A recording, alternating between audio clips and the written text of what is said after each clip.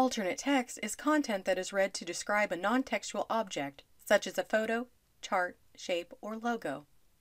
It also applies to content that is read in place of a hyperlink or the text within an object, such as a text box.